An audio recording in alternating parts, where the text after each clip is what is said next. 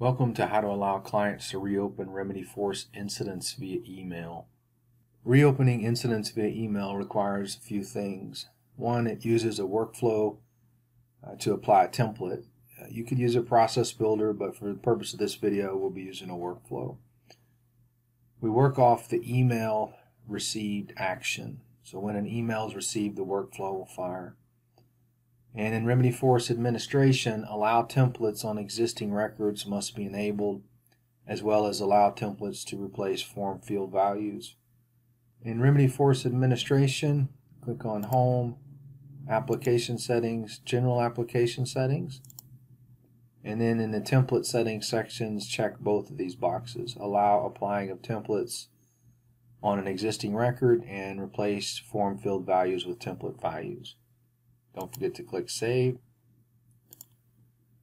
Go to Setup, Create, Workflows and Approvals, Workflow Rules.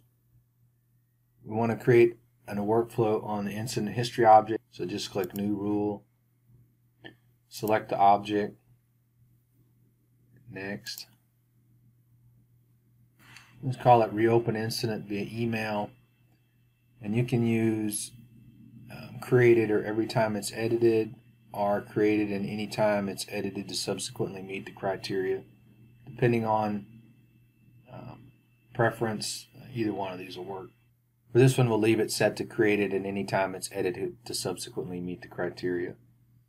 We want to click the rule, run this rule if it meets the formula value. For the first condition, we want to select action tilde, which is the action ID. And we want that to equal email received. For the next condition, we want either the status ID to be closed, or we want to fire off a state open. So if you're in Remedyforce, when you're closing an incident, for example, there will be several statuses. When you click the status drop down, so they're broken down into the ones that have a state of open equals true, and then state open equal false.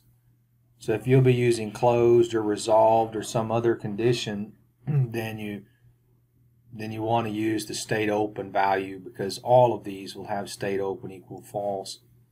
And if you use closed and somebody sets one to resolve, then it won't work. If you don't put a status or state condition, then any email received activity reopens the incident. So just put an AND condition back on the rule, and then insert field, and we're going to go to the incident object, and we'll use state open because it catches all of the statuses that have the state open equal false. Once that's done, click check syntax, make sure there are no mistakes, and then click Save and Next. We need to add a workflow action. You can create a field update or use an existing one. I already have one created, so we'll go ahead and select an existing action, and then field update. And here you see I have a field update with a template status. Look at that one.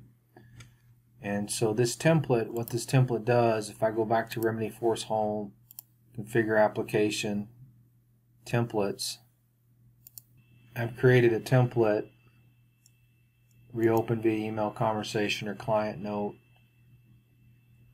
And in that template, all it has is a status value, which is waiting for, I have a custom status value waiting for ... So you would put in whatever status you want, reopened, new, pending TSA, or whatever you need, and then save the template. So once that's done, click Save, and then click Done.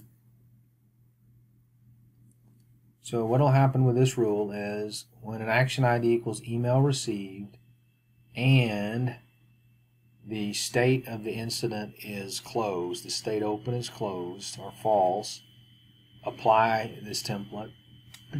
So the Remedyforce console, I've already sent an email to the client stating that the ticket was closed. So now we'll go in and reply to that email as the client, and it will reopen the ticket.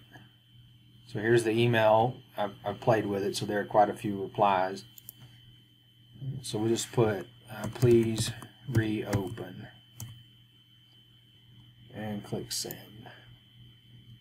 Now this email, it's important that this email originate from the email conversation. If you just send an email out of the blue, it won't process. And what we're looking for to reference it to the ticket, we're looking for the client, number one, to create the email received. And then number two, we're looking for this string.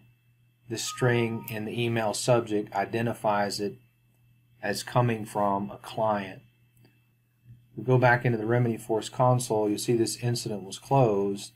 If we reload the console, the status has been changed to waiting for ...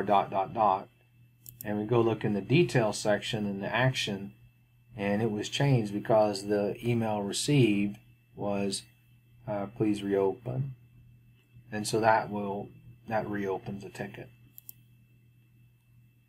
So this concludes how to allow clients to reopen Remedyforce incidents via email.